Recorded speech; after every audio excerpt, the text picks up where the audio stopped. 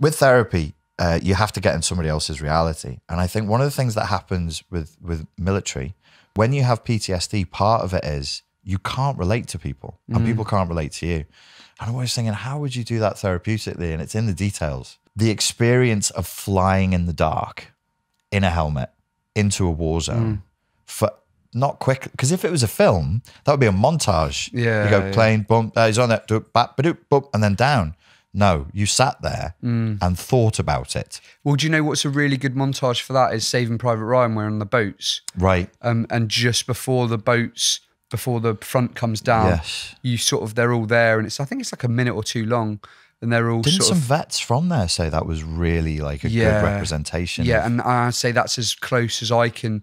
Oh, don't get me wrong, I'm not saying my experience is like D-Day landing. It's like fricking out. Like, but that was a good representation of like you're sat there in your own thoughts. Yeah. You're 20 years old going, I'm about to fly into Afghan. Like I'm replacing someone who's died.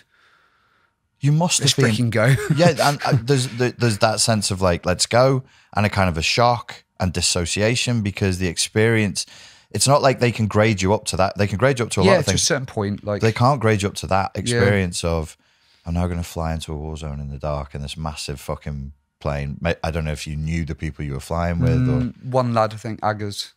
One lad, it's crazy. But I think as well is like what was. So I've got massive respect for like people who are in my position now, who were out there at the time. So I've got 3 daughters, a wife. You know, like if I die, it's probably a bad thing now. Whereas at the time I was like single, like not estranged from my family, but like didn't live with my family, hadn't for a few years. It was like if I die, it's gonna be sad for everyone, but it's There's not massive like the end of the world. practical cost if you die now.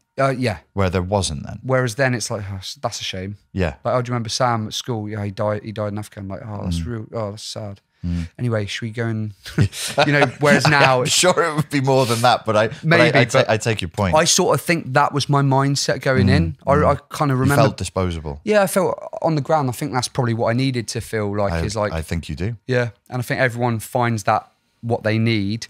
So I can't imagine how a sergeant would feel, say he's got, well, I know of a sergeant who had he was in my position, had 3 children, and obviously he passed away on our tour. How the flip do you like? So he was the age you are now. He was pretty much me now. I think he was slightly older. How on earth do you have the courage, the mindset, the ability to switch that side of your life off to go and do your duty that, for a cause that you probably don't massively potentially believe in? Yeah. Let's be honest. Such cost. At such cost. For politicians who are living in a gated community in London. Just so we can secure opium.